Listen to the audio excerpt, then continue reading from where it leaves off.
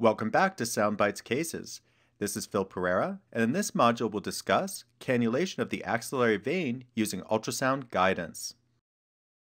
So why, you might ask, would I want to use ultrasound to cannulate the axillary vein? Well, in effect, the axillary vein is an alternative approach to cannulation of the subclavian vein on the chest wall. The axillary vein is a continuation of the brachial vein onto the chest wall and becomes a subclavian vein as it passes medially under the first rib.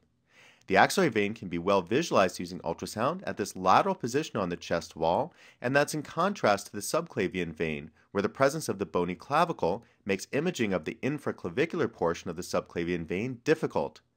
So in effect, this is a lateral puncture of the subclavian vein really into the axillary vein if you're going to use the right anatomical terminology. Ultrasound guidance of axillary vein cannulation is now well documented in the medical literature, although many clinicians remain unaware that ultrasound can be integrated into this approach. Two studies document utility of ultrasound guidance for axillary vein cannulation with a decreased complication rate, and the studies are shown below, the first in 2004 and the more recent in 2012, both from our colleagues in Great Britain. In 2011, the CDC came out with some guidelines for the prevention of intravascular catheter-related infections.